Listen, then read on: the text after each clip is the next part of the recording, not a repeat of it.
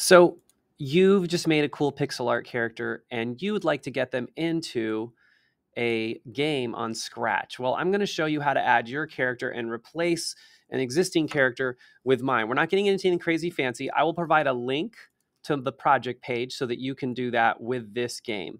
So I'm going to click on See Inside. You could do this on, theoretically, you can do this on any game on Scratch. Some will work better than others. This one's made for you to bring in your 2D pixel art character.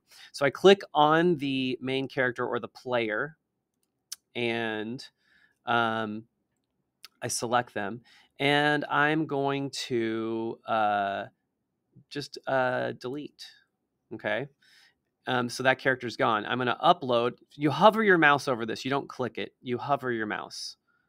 If you click it, it's going to open up this menu right here, and you're going to just have to go back. So I'm going to hover my mouse and then click on Upload Sprite.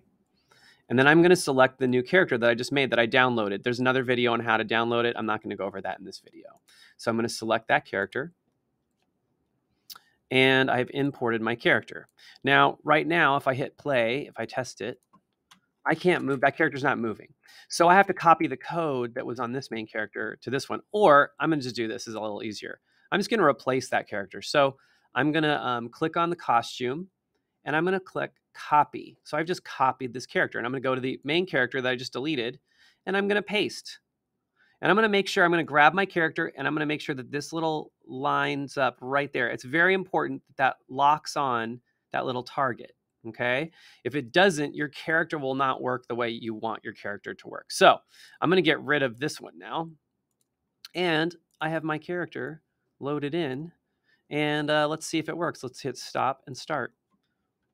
Hey, look at that.